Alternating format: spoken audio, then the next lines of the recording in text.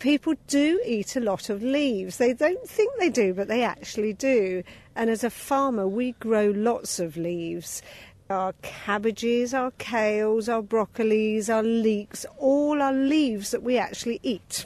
When they're all growing together, the whole field looks really stunning, and all different colours that you can put into your meals.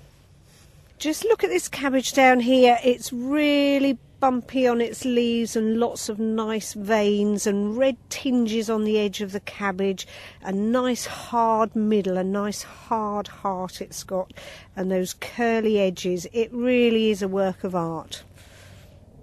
When we cut the cabbage for people, we generally just sell the centre. We sell the hard, nice heart there. But the outer leaves just aren't wasted. They go for the cattle and the sheep and the goats on the farm, so the whole cabbage is used.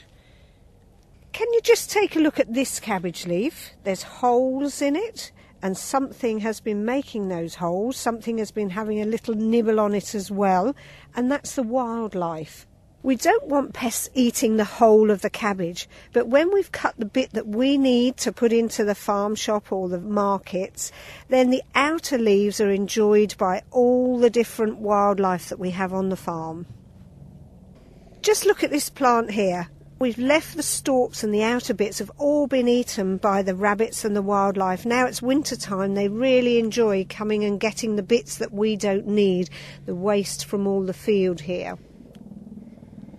Look at the birds flying just across now. I do love to see the birds flying off. And they don't only eat the waste and the leaves that we have here, but they shelter underneath in the cold months.